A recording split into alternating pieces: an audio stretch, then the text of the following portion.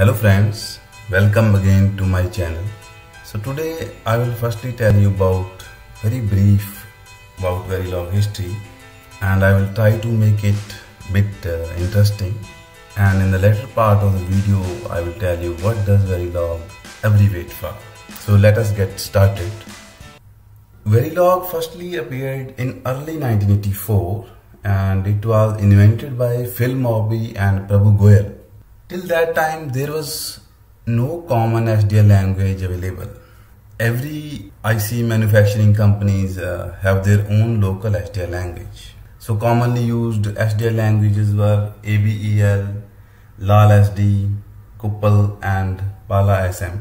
The major problem was in verifying the logic because there was no common simulator available. Like today we have NCSIM, VCS from Synopsys, Model Sim from Mentor, and they have huge features to verify the complex designs. It was very difficult to test a logic. Phil Mobby and Prabhu Goyal, they started exploring on the test part. You will be very surprised that Verilog was not invented as a design language. It was invented as a verification or simulation language. None of its syntax was synthesizable. It was used to write test cases to verify a logic.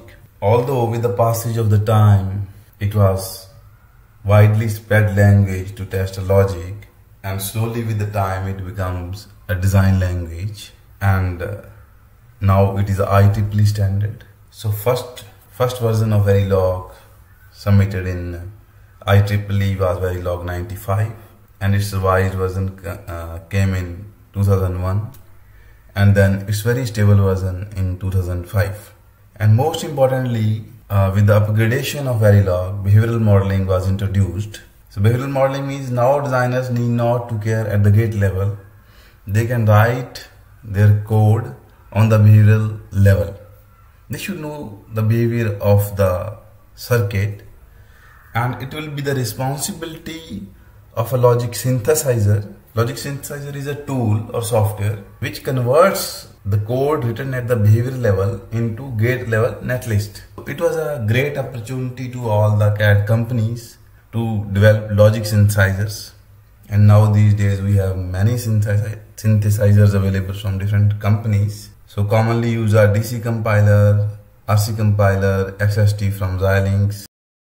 What does Verilog abbreviate for? As I already mentioned in the earlier part of my video that it is not a design language. It was invented as a language to write test cases for verification of a digital logic. So now if we combine verification plus logic, and we are taking VERI from verification and LOG from logic, and it becomes Verilog. So if you liked my video, please share it with your friends and press the like button. And for more videos, don't forget to subscribe. For notifications, you can press bell icon. Thank you.